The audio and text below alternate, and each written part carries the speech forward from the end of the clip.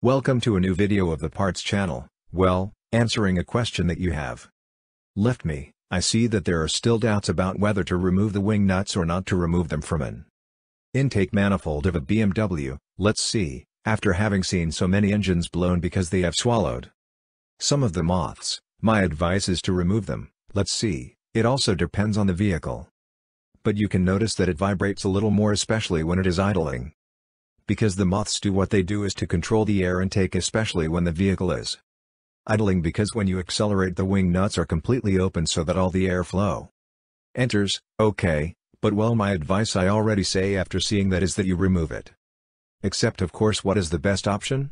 Well, the one that can afford it every 90 to 100,000 kilometers to buy a new intake manifold and put it on the vehicle, because the wing nuts are not usually, I do not remember any BMW that I've already swallowed the moths, which I'm not saying there isn't.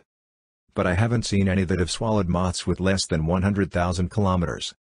But I already say, if you're not one of those who say I'm going to buy a collector every 90 or 100,000 kilometers and I'm going to spend 500 euros, the price is around there, because the ideal would be to remove them, but more than anything it is for the safety of the engine. And I already said that I have seen many blown engines and expensive breakdowns of thousands of euros because of that part, with which, having them in the intake manifold already from 100,000 kilometers is not very safe. Okay.